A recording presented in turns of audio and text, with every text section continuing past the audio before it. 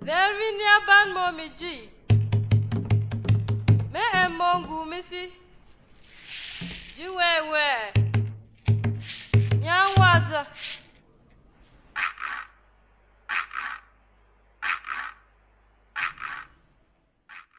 Shati in Lamso, Jim Shata wisdom. Okay. But the presentation of law, you know, the Lambara, Yajala wisdom. What do you know, Lamso, Abo, you can be suyin. Alonganzi Kuyadasa Lamso.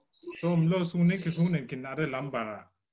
So thank you very much for the initiative we have got called INSO First. I'm really grateful to be one of the participants to hold the first talk on a particular topic on INSO. This today will be the INSO health issue. I call it INSO Health First. The presentation will be divided in 4 sections. The first section is going to see us through our way from all over the world to INSO, what I call navigation to INSO. And the second of the points will be health indicators. Where possible, I will be indicating our situation in INSO. And the third point would be healthcare and well-being in INSO. Finally, the fourth point will be considering pillars of healthcare. And I invite everyone, even if it's very, very long, to try to stay tuned, because this 4 point is the one which is really going to give us some aspects of the way forward. The next slide shows us a demographic view of Cameroon, and below you have a comparison of Zimbabwe. On the top left, you see Cameroon in 1950, and the graphic is simply a triangle. If you compare it with a country also in Africa south of the Sahara, Zimbabwe, you will see that we have a similar graphic triangle. So jumping some 50 years to 2000, that is the figure in the middle, we see that Cameroon, though still a triangle, starts taking the shape of almost a bottle, and Zimbabwe is fast taking this shape faster than Cameroon. And for the graphic of 2020, we see that Cameroon no longer resembles a triangle, but it has become a bottle. The most important thing we have to draw out of it is the ages between 0 and 34. If you see, over the years, the population is mostly made out of people of this age group. All above 30 are just below 40% of the population. Currently, we say the median age of Cameroonians is 18, and the average life expectancy is 56. The figure 56 years doesn't mean that Cameroonians don't get older than 56. Many people still are older than 90, but in an average, we have the age of 56. And everything we will be doing to talk about health and the development of healthcare system in INSO, we have one endpoint, and this will be how old the people will become in INSO. Other aspects are important, but are not as important as this aspect. If we compare Cameroon in 2020 with Zimbabwe in 2020, we see that Zimbabwe has first become a box and not more a triangle, like in the 50s, together with Cameroon. This shows us that although many countries are called countries south of the Sahara, or low and medium income countries, there are differences from country to country. And our question should be, what is the cause of these differences? And anyone planning for policy or infrastructure or human resources in the area of healthcare must consider these graphics we are seeing now. Next, we see a graphic about the population of Cameroon. For those who are not seeing a picture, we try to describe it in such a way that they understand. And it shows us a range of about 5 decades, beginning at 1960, because I didn't have any figures before that. In 1960, the population of Cameroon was about 6 million. I was born in 1973. By then, we are talking of 7.5 million. And if we go to 2015, we are around 24 million, showing that we have, beginning from 1960 to 2000 or 2015, 4 times the population we had. We must keep in mind that the area, total surface area of Cameroon remains the same, meaning these 24 million have to share the same space that 6 million shared some 50 years back. Also, the food production has to be produced in this space where 6 million people used to live on. This shows that there is a big competition which keeps growing over the years and decades. When you are born in Cameroon in 1960, your life expectancy was something above 40. Due to the positive developments over the years, we reached 54 in 1990, and due to socio-political and economic problems, also not excluding the issue of HIV and AIDS and its impact on the population, the life expectancy reduced to something around 2003 before it started growing again. And now we are at 56. Are we happy that we are making progress? Is 56 years that what I would expect to be? In that case, I expect to live 10 more years, then I die. So the question we have to answer today is, are we satisfied with 56 years of life and then we die? Or should we do something so that so as a population should grow older to at least see the fruits of their labor come? In the next picture you are seeing, it's a graphic showing the population of the world and how old the people became and become in the world at birth. It stretches from 1800 to currently 2015. And what those who are seeing the pictures can see is the fact that until 1900, no matter where you lived in this world, in Europe, in Asia, in Africa, in the Americas, not many people lived beyond 35 years. They could do what they like, they never lived beyond 35 years. Since 1900, the life expectancy has kept growing. This is due to developments in agriculture, technological development, development of the vaccines and everything concerning healthcare, and also economic development, which has made all the things possible and feasible. Currently, the average life expectancy in the world is 72 years. We talk of 56 for Cameroon. And with this now, I'm sure all of us will accept the fact that we cannot accept 56, but have to work for a longer life expectancy. On the picture, you see the red lines I included, showing where Cameroon is today. Being below 60, we are standing at the point where Europe or the world at average was in 1965. We are in 2020. Should we accept the situation of 1965? My answer is no. So the next question I asked myself was, the population in Cameroon of the 24 million, how is it distributed?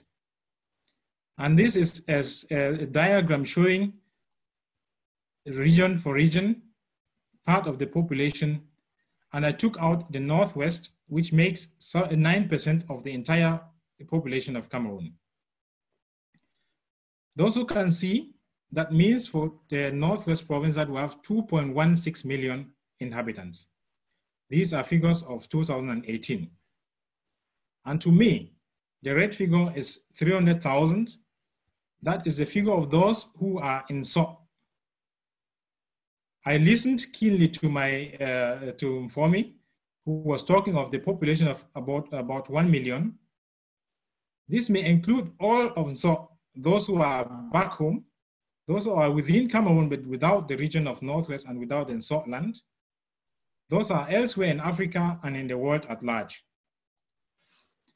If we have to plan for healthcare in Nsot, we don't have to plan for those Nsot people who are living in Germany or in Europe or in America, but we have to pay a focus on those who are back home.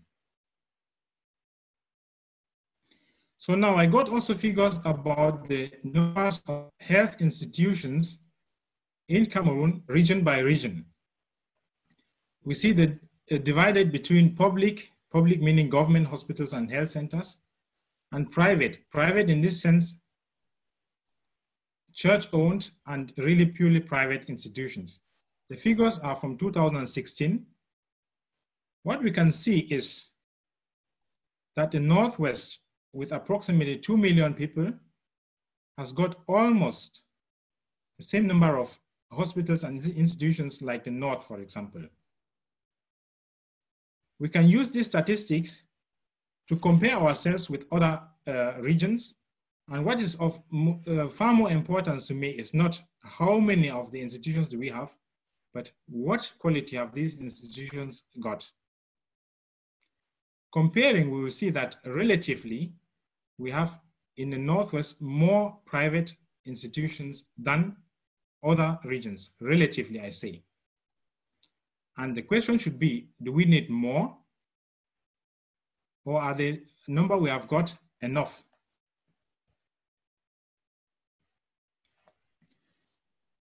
So now, if we have to plan on healthcare, either staying where we are or developing, the first question should be, where do we have to do our investment so as to get the best results?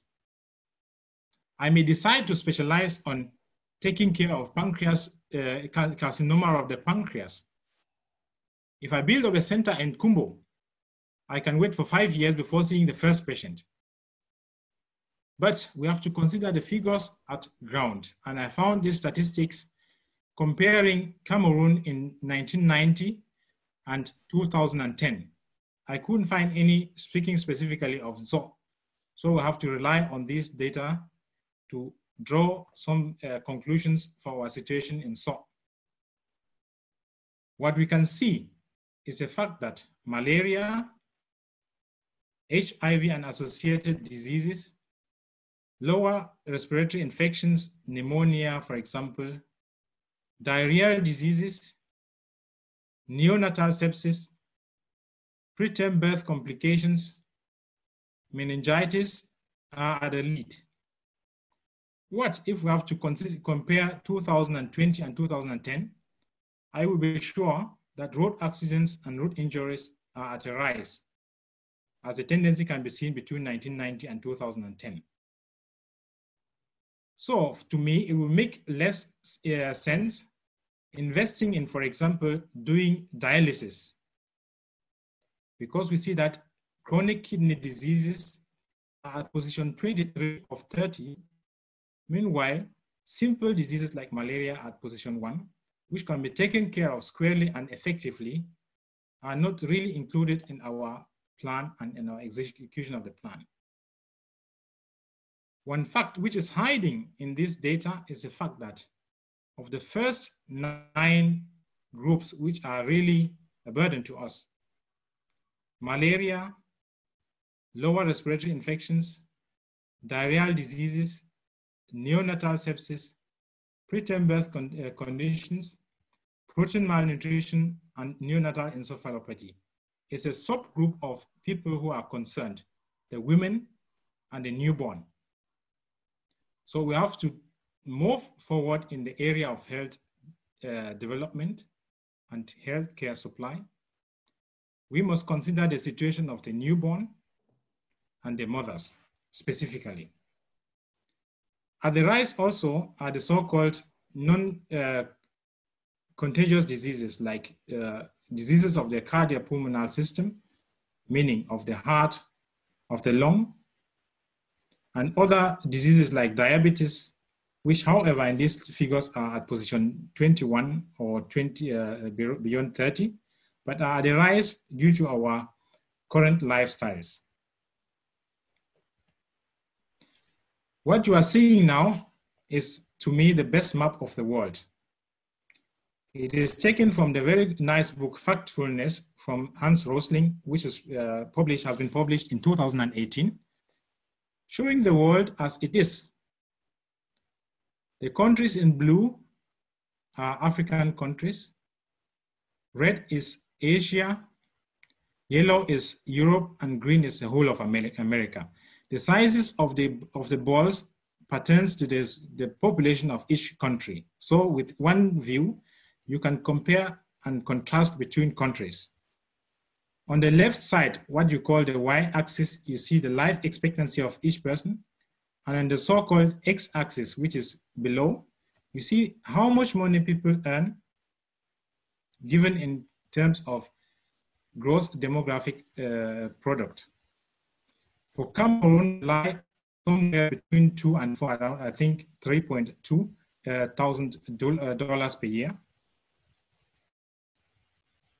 If we have to develop, and we are working towards increasing our life expectancy at birth from 56, the next thing should not be going directly to 72, but seeing around us and saying, where can we copy a good example? And to me, Ghana is the next country we can look at and ask ourselves, what makes Ghana so different? Why is Ghana so far ahead? And what can we learn from Ghana? For those who are not seeing the ideas I'm sending, Ghana has got a life expectancy of 66 compared to Cameroon, 10 years more than we live. And the earnings in Ghana are just $500 more than those of Cameroon. So to me, it would be a question of how can we copy an example of Ghana while we walk towards countries like the Philippines, where we have the life expectancy of 72. Now to the main topic of the pillars of healthcare. Healthcare can only exist and survive if we look into different aspects of it. The first of it being infrastructural resources, seconded by management of these resources, education, communication, sustainable financing, and I stress this factor, and our human resources. I have left out policy because policy is a thing we and some people cannot change. We can try to influence it, but we cannot change it. And to me, leadership of tomorrow doesn't mean we are led from above, but we describe, as Informe has been saying, what we think our goals. We set these goals and work for these goals, and the policy is bound to follow us. I will go point by point. The issue of infrastructural resources. Presently, in Stock, we have the Banzo Baptist Hospital, we have the St. Elizabeth's Hospital in Chisholm, we have the PMI, and a network of health centers, medicine stores in villages and towns, medicine men and women in the traditional aspect of it. To me, the future should be modernization of the institutions we already have, and our region is really exceptional, and we are blessed with very good and effectively working institutions with whom I always have been in contact. We have to reduce the number of institutions, and we have to invest in mobility, and in my opinion, and that is something the first initiative could think of, introduce ambulances and emergency care.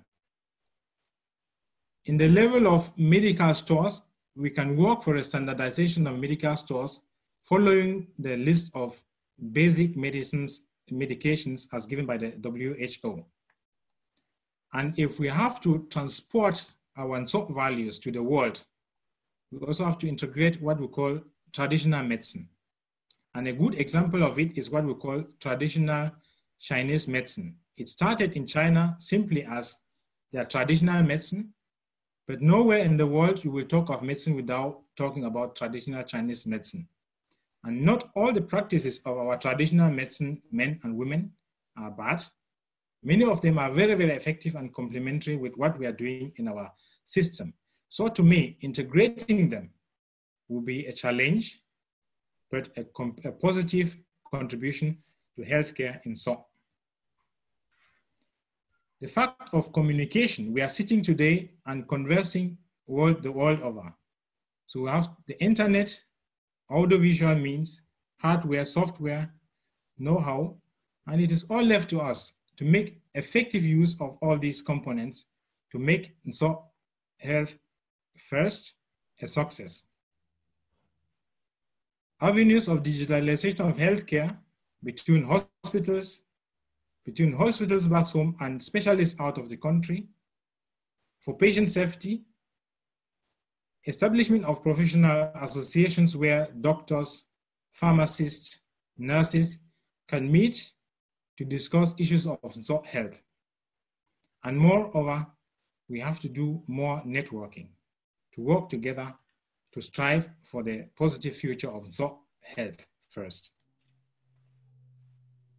On education, I will split in two sections, professional and public. We have already infrastructure to train nurses, midwives, laboratory technicians in SOC. We are on the way to have means of training medical doctors also in SOC, even if it's not a SOC initiative, but the possibility is there.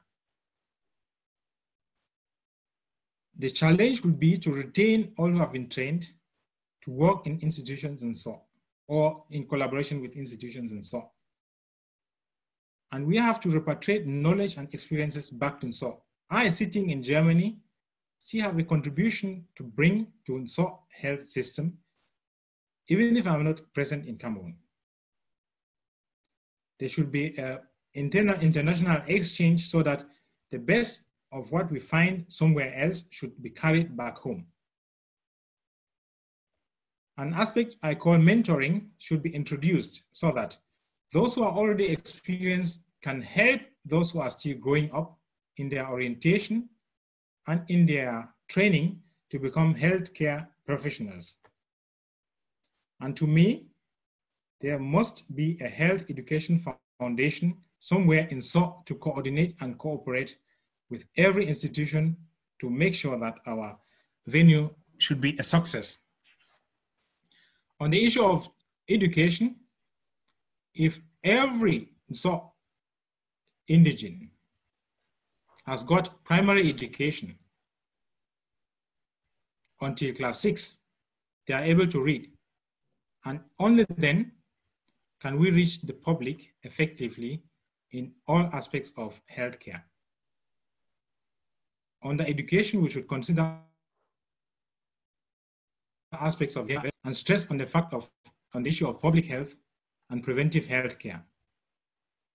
Healthy living will come as a consequence, and we can lean on the milestones which have been achieved and build forward a healthier SOC, which then will be wealthier. Then when the people are healthy, they can work, and the working population will become wealthy. What about human resources? The first point I say is return home. If you are a medical professional, I know millions will ask me, why are you sitting in Germany and saying we should return home? I still say to myself, return home. But there are many ways of returning home. We can build ties to give back, even if we're outside. We can support in capacity building of the institutions back home. We can initiate and facilitate exchange with institutions back home, and we can do volunteer work, going back home to do consultations, to work in managing and planning the institutions. And no matter where we are, even if we're not professionals, we can do advocacy for healthcare back home in SOC. Active participation means everyone gives what he can for the good of everyone and every other person in the society. The issue of mentoring has been mentioned. So for those who are back home, we have talked of the training facilities of nurses and other medical technical personnel. The next thing should be, how can we keep these people home? Because when I went to Chisholm, I noticed that of 9 doctors, only 1 is Anglophone and 8 are Francophones. I asked myself, why this? And so people poor, are we not able to bring up doctors who are speaking English, who can communicate with our patients, even in Lamso? And one point is, if we are able to make the working environment attractive, making the working personnel see possibilities of promotions, create awards, for example, of the best nurse of the year, making 4 conferences in SOC to attract the population, to attract the nurses, to attract the personnel, to further qualify themselves. This will keep them at the job site. On the other hand, we can talk of attractive salaries to really keep them there, but that is a matter we cannot, without further science, change. We could make campaigns of attracting young people to get interest in healthcare professionals, guide and mentor them to go through the training and to get into the job market. Sustainable financing. Sustainable financing is the central motto of healthcare. Without money, nothing in healthcare would move. And currently, our way of doing things over the decades has been paying out of pocket. What I will facilitate and propagate is the issue of solidarity-based health insurance. For the matter of 100% sure, we have to introduce the idea of state-financed healthcare systems, private health insurances, aided healthcare financing. But these last 3 are not an alternative for SOC. So we'll keep arguing between out-of-pocket payment and solidarity-based health insurance schemes. Comparing the two, one can say out-of-pocket means each man help himself, while for solidarity-based health insurance, we are talking of all for one and one for all. With out-of-pocket, there is no real planning. One is surprised with a healthcare problem, and that's when people start running up and down to see if they can take the person to the hospital, if they have enough money. If the money is not enough, many people tend to stay home and only visit the health institutions when it is too late. This leads to unnecessary deaths, which could be prevented if facilities were there for the people to be taken care of. When we have solidarity-based health insurance schemes, we spread the financial burden across the membership and make planning better, make the care for everyone better, and make a stronger system. And we are blessed as NSOC to have 2 alternatives. The BEFA, the so-called Bamenda Ecclesiastical Province Health Assistance, and the Kumu Mutual Health, which has been existing since 2003. These 2, it is good that we have 2 of them and not 1. It necessitates competition and no monopoly. And where there is competition, the positive aspect of it is a result. Each of the 2 will strive to be better, thereby giving better services to patients or potential patients or their members. And what will make solidarity-based health insurance successful? The first thing is the number of members. If we have only 100 members in such a scheme, they are not able to carry the burden of all the 100 members. But with 1 million, or with 300, if we say 300,000, that's the figure we can start to talk of something which is reliable and sustainable.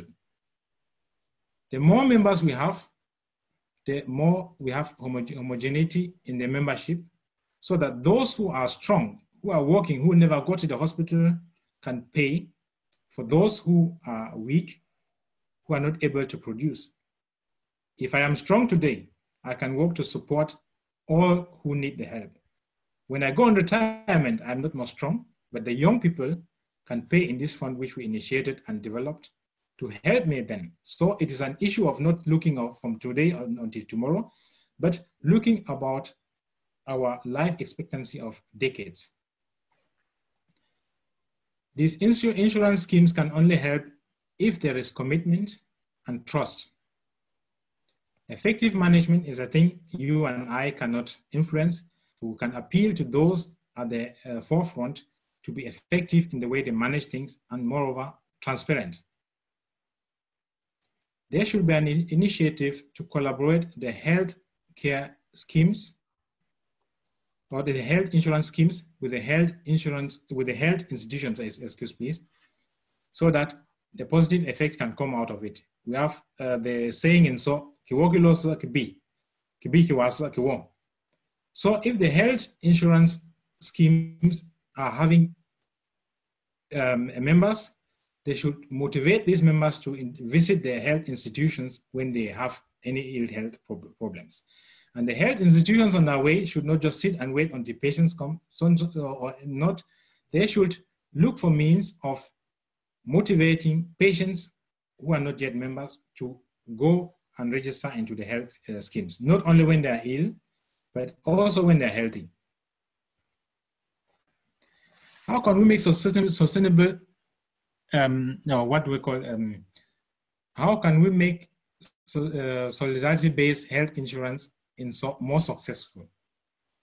These are points I think each and everyone can pick to make things go forward. The first thing is to sensitize the population to know that we have these two insurance schemes. We should be role models where possible, because I think if the Reverend Father or the Bishop or the doctor is calling people to go to become members and he himself is not a member, the people won't believe him. So I, sitting in Germany, I'm a member of the BEFA health insurance since 6 years, and I keep being a member. And when I tell my people to join, I am sure they will be seeing sense in what I'm saying. So I invite everyone sitting and listening to join one of these two insurances. Everyone should consider the issue of sponsorship. For me, talk about not only helping the family, but looking at those around so that we should not leave anybody behind. So if we are able to raise 16,000 francs to register a poor family in Beam or in Kishong, then we have gone a lot to help these people for the year. And there should be an appeal on all institutions and so churches, mosques, schools, traditional leaders and their families to enroll in health insurance schemes. Small, big and large firms should propagate the membership and subventioning this membership of their workers so that they be motivated and the number of members in these health insurances go higher so that they are sustainable. What about making Ngwa for BEFA or for Kumbo Mutual Health? We are fond of making Ngwa for school fees, Ngwa for uniforms, and Ngwa for everything. So why not Ngwa for BEFA and Ngwa for Kumbo Mutual Health? Nowadays, we have not only banks, but cooperative credit unions in almost every village.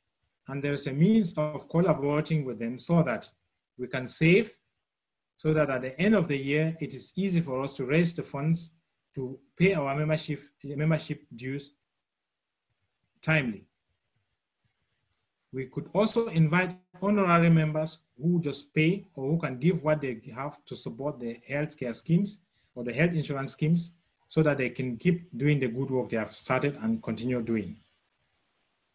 Also, we can do direct material support of the offices and the institutions.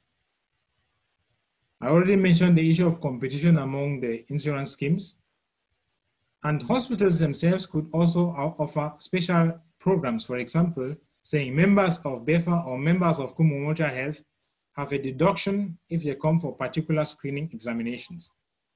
By so doing, I think that solidarity-based health insurance schemes will have a success in SOC. To conclude, health is a conditio sine qua non for all human well-being and development. And without education, healthcare won't succeed. Sustainable financing is a backbone to the healthcare system. And what I've been talking of is not theoretical, but the theory gives us a foundation for practical execution. We have just seen a shortcut section of healthcare. And I think we don't have to wait for someone to come and tell us we must do it. And we are bound to do it. If we are turned down to do it, we will succeed.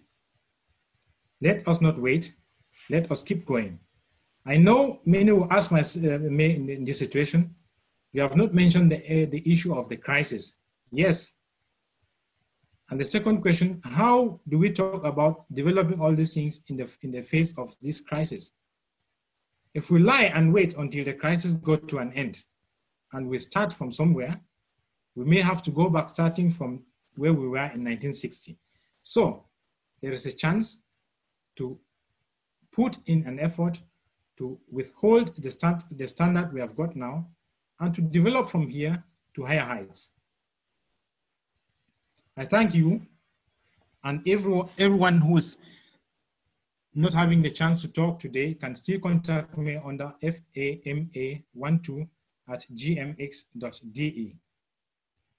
Thanks for your attention. Thank you.